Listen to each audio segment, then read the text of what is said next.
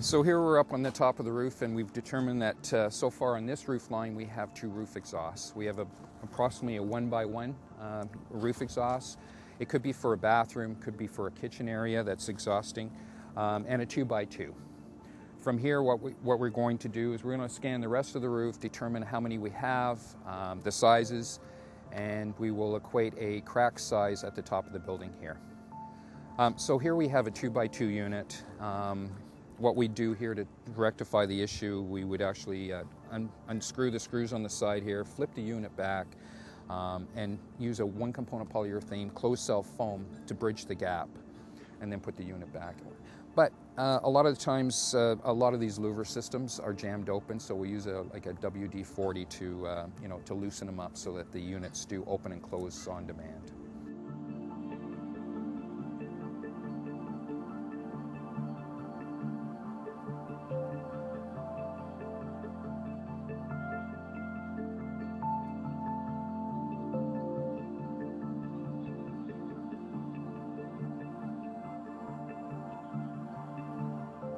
Again, we're on the top of the roof here, top of the chimney. Actually, we call all buildings chimneys, okay, because of stack pressures.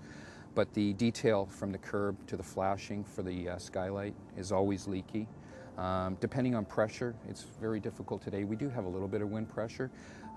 It could be pushing it out because we're at the top, or mechanical systems could be pulling air in. So let's just test it and see what's happening at this detail. There we go. There, we got it going good there. So we're on this roof line here, but we do have a 3 to 4 story structure over here with a slope roof, which we're not going to get on because of safety issues. So we're in one of the other roof lines, and right now there's a roof hatch to get onto this roof line. We're just going to test it from the top end. It's best to test it while you're inside. Again, because you've got a little bit of wind pressure, it may skew your test, but they're always pretty leaky. Let's just see what's happening here. We're getting a bit of pressure from down below. See, what happens is a lot of the times the seal, this is the weather seal here, and especially in the corners, gets degraded. And this isn't quite level, so you don't get necessarily a good seal when it's shut closed, and they don't seem to always shut the best. So we do have a system where we'll weather strip. This is actually a door set, but it's a compression seal, and we'll actually put it on the framing so the door shuts into it, and this will actually outlast this stuff here. This will take up to a 3/8 warp from season to season. So now we're in the mechanical room. We're actually just on the roof. We're at the roof hatch, and now we're actually at the roof hatch below it. What I'm going to do is I'm going to go up the ladder and test with the smoke pencil to determine where the air leakage points are. Okay. We notice here there's a bit of cobwebs, so we know that there's some air leakage from just looking at the hatch from down below here. So we'll go up and take a look.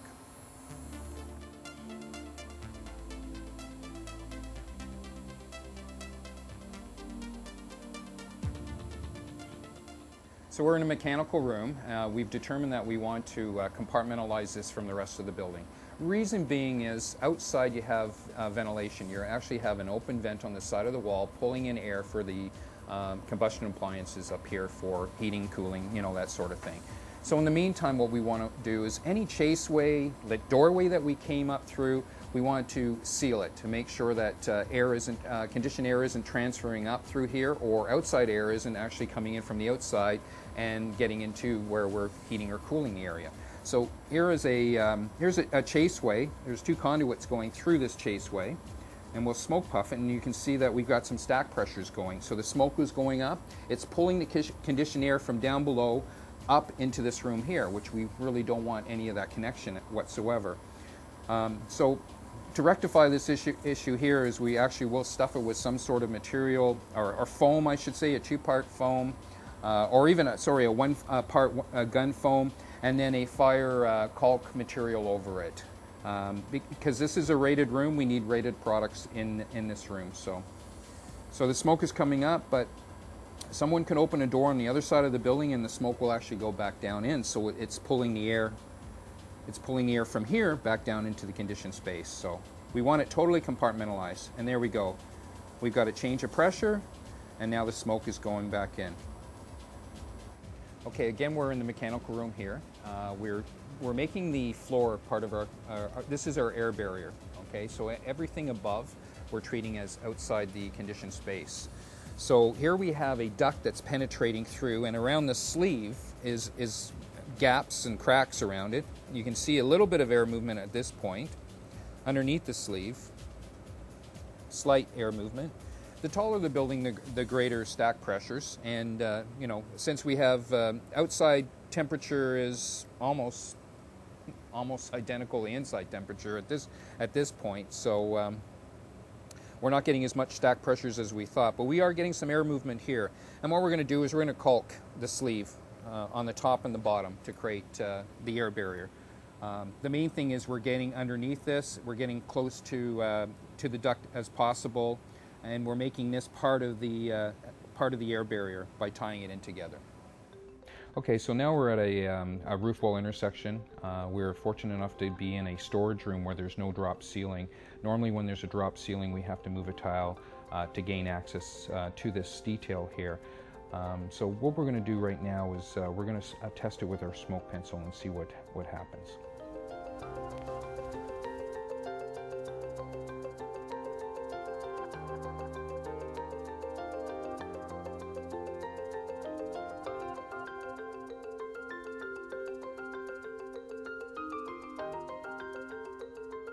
So now we're at the top of the building here in a stairwell, 5th floor. On the other side of the door is actually a mechanical room, and we're just testing the stack pressures with a smoke pencil. So you can see the smoke going underneath. Since we're at the top of the stack, you know, chimney effect, the smoke is being sucked out to the outside here. And there's quite a bit of pressure here. So let's just check the door here, and well, as you can see in the door frame, all the dirt from down below is being pulled up through the stack and is being caught on the lip of the door system here. Anytime you see dirt on the lip is a good indication that air leakage is occurring. Or if you see cobwebs in the corner, because spiders will spread their webs in air paths to catch their prey. Sort of thing. So to rectify that issue, what we do is we'll use a compression seal door set, and it'll sit on the door, the side of the door here, and the door will close into it and create a 25 to 30% compression. If you did install it and compressed it right across, it wouldn't actually fluctuate with the warping of the door from season to season, temperature and moisture, humidity, and whatnot. So that's on the 3 sides, so that the 2 sides and the top. And on the bottom, what we use is a door bottom sweep. And this is a polypropylene product with a double fin. And the fin acts like a moisture and an air barrier at the same time. So this is installed down at the bottom here. And it's compressed just enough that you hear the whooshing of the fin to create that seal. And of course that goes all the way across. And we'd put it on the opposite side of the door, in essence. Here's another area of concern, fire hose cabinets. This is a plumbing shaft that leads floor to floor. So what we try to do is we try to tie in the wall to the shaft itself by sealing the cracks, gaps, and holes around it. We'll even caulk around the trim here. But let's test it, see which way the air is going. So here, you know, the gap around here. There we go. Actually, that's quite dramatic. And it should be. We're at the top of the stack here. Stack pressures are the greatest. We're on the plumbing. And a lot of the times you don't even have the escutcheon around here. It's just open. So you have an inch gap around the whole perimeter of that. You also have screw holes, the seams, and the latch itself on the opposite side. It's the same as this side here, but we've got a lot of pressure going on here. It's really shooting out. And we'll do this floor to floor. So what we're doing is we're compartmentalizing this shaft so it's not pulling or pushing conditioned air from each floor. So we're at the top of the building, where normally what we're looking at is a roof wall intersection, where roof and wall supposed to meet, but they never do. So in this case here, we're looking at the above the window system. And there has been a problem in this building apparently. Apparently they've had ice issues on the opposite side here. There's a soffit overhang over here. And by pulling down the window system here, you can see the fiberglass bats in place. And the fiberglass bats are actually quite dirty at this point. And also you can see a cobweb here. So we know that this is an air path area. But when we did pull this down just now, you can actually look right into the soffit area. So this is on the outside of the conditioned space where cold air is coming in through, or warm air is expelling through this area and melting the snow on the roof line. So we'll just smoke puff it. Right now we have some outside air being blown in. Normally, because we're at the top of the building, the air should be going out if stack pressures were working properly. But we also have mechanical pressures and a bit of wind pressure here. So the air is actually coming back in at us. So if the client decides to go with, with us doing this air sealing work, we'd actually have them take the light system out and we create a block from this wall that goes up with a 2-part foam to seal it. So there isn't a connection to the outside, and we'll stop that air movement back and forth. Okay, so now we're in an electrical room that's typical in most buildings, and a lot of the times they are stacked, one on each floor above each other, so they mimic floor to floor. So when we're into a room like this, we see a lot of pipe penetrations, conduit penetrations. These are actually areas that have to be and should be sealed and fire stopped.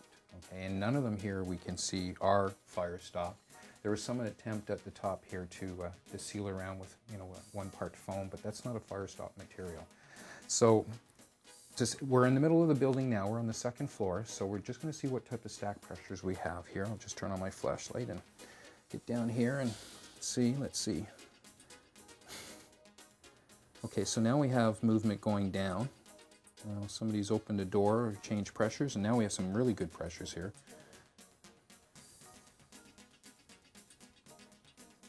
So this is an area here. It's very large, so what we'd want to do here is we'd want to stuff it with a conventional, fiberglass bat or something like that as a stopper, then use the foam. The bat is used as a backer, and then a fire stop material on top. And the whole concept is if some of the fire stop material, for instance, if it's a cementitious mortar that we're using and it cracks over time, at least you have the foam behind it as a sealant, as an air seal. So if there is fire, smoke won't travel through and, that sort of thing. So same with over here where we have the wires coming through. We'd seal in around that and around the pipes here. So we have several holes to seal. There are a few different sealants that we use, so if the client actually is putting a new system in, they can pull it aside, put their wires in, push this material back in, and form fit around it. So there's multiple use products that we'd use in here. So now we're in a typical washroom area where we have a plumbing stack behind the wall here. The plumbers actually love to make large holes, and they cover their holes with what you call escutcheons. And you probably notice the escutcheons are getting larger and larger. But we're going to pull this back here a little bit and puff. And here you can see the smoke being pulled right into the shaft behind. Now it'll switch back and forth depending on pressures. We are in the center of the building, of the height of the building, so we do get mixed, pressure differences here. So there we go. It's being pulled in. So in a bathroom like this, we'd have, of course, 3 plumbing stacks here. For the toilets, we have another 3. And in the sinks, there's 3 per sink, and there's 3 sinks here. So we have 15 holes leading into a shaft behind the wall.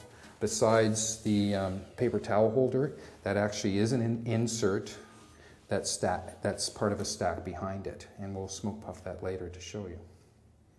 Now we're at an entry door system. This is actually a commercial door system because it's mostly glass, okay? There's some weather stripping on here, but a lot of the times the weather strip has degraded, or there's no weather strip. Actually, you can tell there's nothing on there right now. But we'll check the bottom out here first. There we go. You can actually see light underneath here.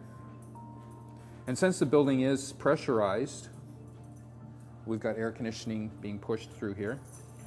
It's pushing our smoke underneath the door. We'll test the corners. The corners degrade. Now you can see the cobweb here. There we go. You can see the smoke going outside. And where they used to have a door opener, they left the holes here, and this is another air path. And we have ways of sealing this up very easily. And here at the top of the frame, the corners.